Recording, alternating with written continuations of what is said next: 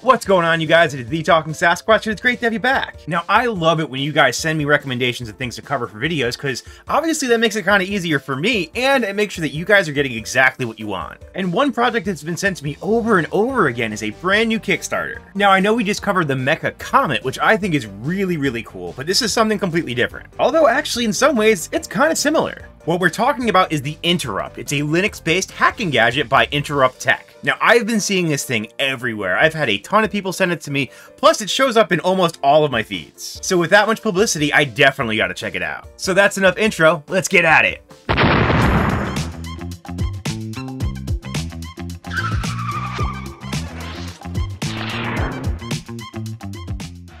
Alright, so anytime we do a Kickstarter video, I feel like I have a responsibility to give you a bit of a disclaimer. Remember that Kickstarters are not a guaranteed product. These things come and they go, and sometimes they're just a complete scam. We've seen it before with the Cyber Pro, and we're still waiting on you, M1 by Monstertech.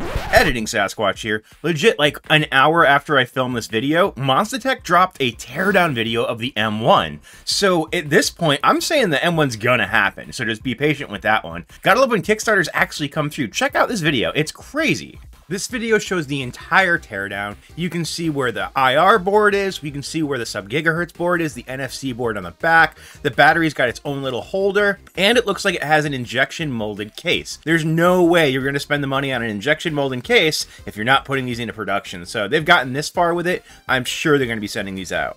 But if you don't have money to literally burn, do not put your money in Kickstarter. I feel like that's become one of my new catchphrases. It's like, if you don't have money to burn, don't put it in Kickstarter, don't be a skid, and PCBWay. PCBWay is your one-stop shop for PCB design, manufacture, CNC, 3D printing, sheet metal fabrication, and more. No matter what your project is, PCBWay can help you. They have engineers on staff that will help you every single step of the way. It literally can't be easier. So if you've got a project that needs to come to reality, PCBWay has got you covered. Thank you so much to PCBWay. You guys have been absolutely the best. Let's get back at it. Come on, that was a good segue. I think I nailed that one. But yeah, as far as Kickstarters go, remember, if it actually goes through and they make the thing, you can buy it retail. You're not going to save a ton of money. Maybe you'll get a little earlier, but still. Kickstarter does not have a great track record with hacking devices. It's basically been like the Flipper Zero and the BLE Shark Nano that actually made it through. And apparently the M1 by Monstertech. Anywho, let's hop on down to the desktop and take a look. Alright, so if we pull up the Kickstarter right here, we can see what we've got. Now, again, I film videos a week ahead, so this is going to have about a couple weeks left to it when you guys see this video, and I'm sure the pledge is going to be a lot higher than the 400,000 they've gained already. Now, keep in mind, they started with a $10,000 goal. That's not a lot. Like, I don't think they could possibly make a product with only $10,000 worth of investment, so it's a little bit questionable of a goal. I think it's kind of low, if I'm being totally honest. So I guess, you know, first things first, we'll just go ahead and take a look at the video. Alright, let's go. First things first, they always seem to use the exact same audio. I swear this is the same exact audio from the M1 by Monstertech, or it's really close.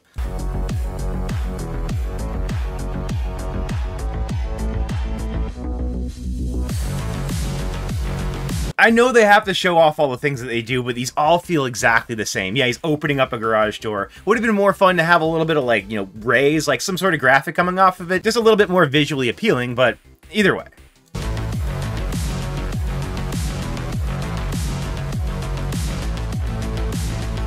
Okay, actually, let's rewind this for a second. Okay, so this shows the main menu of this right here. I was actually looking to see if they had a similar spelling error as the Cyber Pro. I thought that'd be really funny if it said like NCF again. But yeah, it basically just shows all of the menu structure on there. It says UART for SSH and then ASCII, which is a little weird. We've got kind of a normal menu going on. Let's continue. So it does have a touchscreen, which is, I think, kind of cool. I don't know if that's like super useful. I mean, obviously you have other controls. There's a lot of controls on this device, but, you know, not going to fault the touchscreen.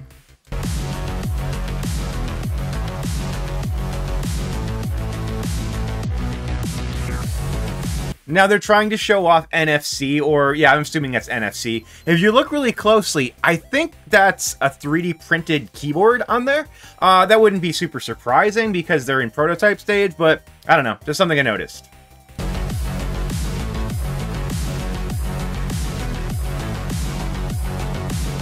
And it's packed full with a plethora of capabilities and functionalities. Both of them.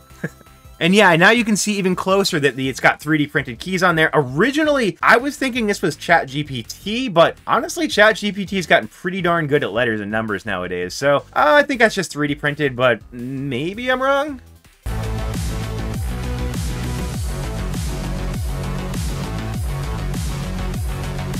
Now, I'm assuming they're showing off it emulating a card to use an NFC card, or maybe sub-gigahertz, one of the two, but again, this is all pretty standard issue stuff. We've seen it on pretty much all of these devices so far, but you know, either way.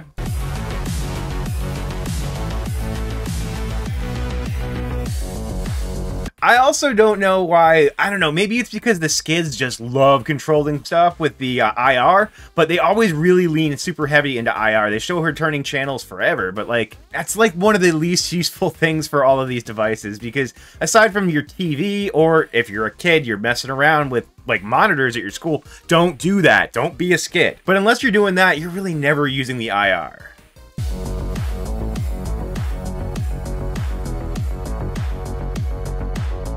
Okay, cool. So it's got a Raspberry Pi Zero 2W, so it's wireless. It has, you know, wireless. Sub-gigahertz frequency range, RFID, infrared transmission and receiving, GPIO, a tactile keyboard, and an SD card slot. That's a good amount of stuff. Okay, so that's the Kickstarter video. Not a whole lot there, but I don't know. Sometimes I feel like these should be more of a tech demo as opposed to all of these hacking gadgets. The videos are exactly the same. I mean, that looks exactly like the M1 by Monster Tech. It looks exactly like the Cyber Pro. They all pretty much have the same exact video.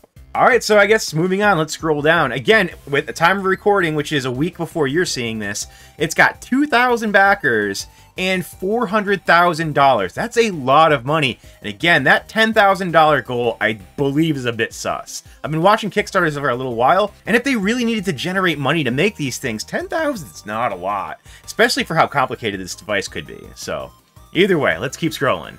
So, So the size, it's a nice size. I mean, that's a pretty, you know, it's a little big for pocketable, I want to say, but I don't know. I don't hate it. I don't hate it. I mean, basically, if you think about it, that's just a Hackberry Pi with some more sensors on. So let's keep scrolling. Whoops, that's not the right part. Let's keep scrolling down here. It's a compact, versatile device engineered for cybersecurity experts and technology enthusiasts, boasting a playful, gadget-like design. Okay. Its core mission is to use Linux and its tools to navigate and interrogate? What the fuck?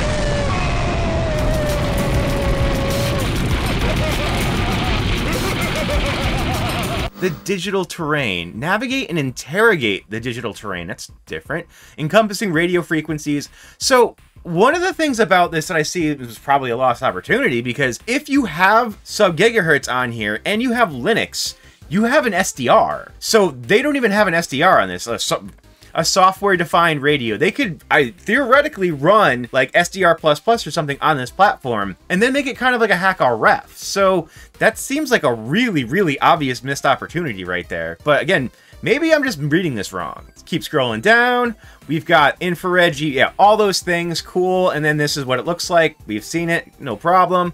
Let's see, small and compact, we know, we saw that earlier.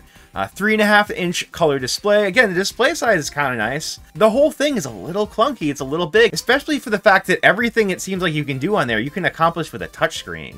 So, I don't know, let's keep moving. Okay, we're just gonna go over the fact that it can open doors again. Sub 1 gigahertz, okay, sub gigahertz, we know. RFID, TX. Okay, this is what I wanted to touch upon. So this is GPIO. One of the things that really irks me about these projects is when they don't have well thought out things. So they've got GPIO on there, and we all know if you're gonna make GPIO, people are gonna make GPIO cards for the device. The thing you don't want to do with GPIO is have them in one straight line. That's what Cyber Pro did. That's where I started thinking, maybe this isn't real, because you don't want to have just a straight line, because if you plug something in upside down, it's going to explode. It's bad. So you want to have like 3 and 2 or something like that. You don't want to have straight in a line. So seeing that right there means that this device is not as well thought out as people might think. So that is a little bit of a means of concern for me. We've got our keyboard. keyboard. You know, these are just renders. That stuff's easy. Talking about it being open sourced. So they talk about it being designed for people who like to tinker. And I love open source projects. I like being able to print my own stuff. I like being able to, you know, customize it however I want. And obviously it's running Linux. So because it's running Linux, you can theoretically do a lot of stuff with it. I mean, it's only a Raspberry Pi 2W, but you can run Kali on that if you really want to. So of course they show a Linux terminal right here, which obviously, because you can run Linux, you can run a Linux terminal. And I guess that makes sense why they have a keyboard, but I don't know, it seems like you could do a lot more with this device than they're showing, because again, you're running Linux. Keep scrolling down, and they show more terminal stuff. Again, that's perfectly fine, nothing wrong with that at all. See what else. And now we're showing some more of the operating system that we were looking at earlier. And although now that they show the operating system, they cut off the words underneath there. I'm not sure why. Again, these are probably renders. These are all kind of early stuff. I do believe this is a really early project, but since they're actually holding devices that are basically working, it does seem like they should have a little bit more stuff thought out. Because again, this is a Hackberry Pi. This is a device that actually exists already. Actually planning on making one in a video as soon as I can. Hopefully working with Alley Cat on a little project. Don't tell anybody except for, well, never mind. But anyway, let's keep going. Yeah, again, it's all the same stuff that you see on everything else. Linux OS and touchscreen, those are two new features for this product. Again, I'm not sure how useful the touchscreen is going to be when you have the full tactile keyboard. Again, it's hard to say. Keep scrolling down. There's only a 2,000 milliamp hour battery for effectively a Hackberry Pi. That's not gonna last very long, especially with a screen like that. We'll have to see, but normally when you're running like a 2,000 milliamp hour battery, you're doing something like a ESP32 based device. Even those use a lot of power. Or something like Ponagachi, like this guy right here. This thing goes flat pretty quick. Like, there's only a few hours, and this is e-ink, so yeah, upside down. This one's got Bjorn on it. Bjorn's awesome. If you haven't watched my video on Bjorn, watch it. Download Bjorn, play around with it. It's such an awesome project. I absolutely love that one. All right, so beyond that, let's look at the rest of the specs. Again, this is everything that we thought we'd see before. Storage card, SD card, ABS plastic case. That all makes sense. Moving on. So we show the conception started in December of 2023. So it's not been that long. It's been like, what, a year and a half? They did the researching. The first prototype was in May of last year. And then the second prototype was in August. And then marketing research was in December 2024. I feel like the payoff for the marketing research is actually coming on right now, because this has been absolutely blowing up everywhere that I see it. Like, I've seen like Instagram ads for it. I swear it's everywhere. So that brings us to the Kickstarter. So we want production prep to go May, July, which is going to be right after the Kickstarter ends, which makes sense. Mass production August, September, and then shipping October, November. Watching these projects, that seems like a really, really steep time frame. I know how long it takes to go from, you know, prototype to shipped. And from the things that we've seen, it's like a year plus. So I would be absolutely baffled if they were able to actually ship these things out October, November. But hey, I've been wrong before. These things happen. It says the Interrupt is on its final stages of development with hardware design locked in and software refinement well underway. So it seems like they know what they want to do, and they're just kind of fixing up the software from here. They're testing components, refining radio signal handling, which actually is kind of a big deal. I know the M1, they said they were making metal cases. Was that the M1 or was that Cyber Pro? They just get mixed up in my head nowadays. But somebody was like, yeah, we're going to make a metal case for this. And that's not going to be super friendly for your RF stuff. But I don't know. We'll see. So what else? Keep going here. And yeah, so they've got some PCB images. They've got some more renders. The keyboard. Yeah, I mean, it's all those things work. That makes sense. Keep going. Contact for business. Okay. Risks and challenges. Yeah, so this right here is the biggest red flag I've run into. And this was, as soon as I saw this, I was like, okay, I actually want to talk about this now. Because again, for the amount of press this has been getting, the amount of people that have been sending this to me, this is a big red flag, and it says COVID-19. Now, it is 2025. COVID happened in 2020. So this part is a little bit weird, right? It says, our main concern is the safety of our team and partners. Good. We will be closely following government guidelines, including temporarily pausing operations if deemed necessary. Now, I don't think there's any part of the world that's going to talk about closing anything for COVID anymore. So where did this come from? This project started in December of 2023. Why are we still talking about COVID? We're working closely with our manufacturer, warehouse, and fulfillment partners to keep all of our backers informed well in advance of any delays. Regardless of any interruptions, we will work to make sure that you get your order with no compromises on safety or quality. Now, that is an absolutely huge red flag for me. Now, maybe it's copy and pasted from something else, but you shouldn't have errors like this, or you shouldn't have weird things like this in your Kickstarter. Now, they do mention tariffs, but they don't really lean on the tariffs as much as you might think they would, because tariffs are going to change the price of this product absolutely dramatically. Because currently, at $179, I have to assume most of the electronics is sourced from China, and we all know how those tariffs work. This thing would be a lot more expensive when you get hit with that tariff bill. So I would have to assume, even if this is all real and everything like ships out, when you get your $179 device, it's going to come with a bill, and it's going to be a lot of money. So that's another one of the things that's really unfortunate about everything. I'm waiting on a U console right now by Clockwork Pi. I'm super psyched about it, but I'm a little concerned. Now, I don't think they're going to ship mine until like August, but if they ship it right now, I'm going to end up with a bill that's more than the cost of the device, most likely, which is going to be kind of lame, if I'm being totally honest. Not a fan of that. But yeah, the fact that they have this whole paragraph about COVID, that is probably one of the biggest red flags of this entire project. Because at the end of the day, yeah, this is really just a Hackberry Pi. These things exist. Keep scrolling down, see if there's anything else. Long-lasting design, sustainable materials. Yeah, I think all of this stuff is basically just copy and pasted from something else. And if I'm going to make a product, and I'm going to put my entire effort into it, and again, these projects, I mean, I know people that make boards, I know people that make all sorts of stuff. The people making a HackRF, those guys, there's so much attention to detail. They love these projects. They have so much passion for these projects. If I saw copy and paste and stuff like that, it just really brings up red flags. It's just like CyberPro. CyberPro pulled pretty much all of their documentation from Flipper Zero. That's super sus. You know something's wrong here, and then they completely disappeared. So seeing copy and pasted stuff on here, that is just one of the biggest red flags ever. But yeah, there you have it. That's the Interrupt by Interrupt Tech. I wish I had more to show you guys, at least with the Mecha Comet. They had all sorts of stuff. They had technical documents. They had a lot of stuff. Now, I know they're much later in their product cycle than these guys are, but still.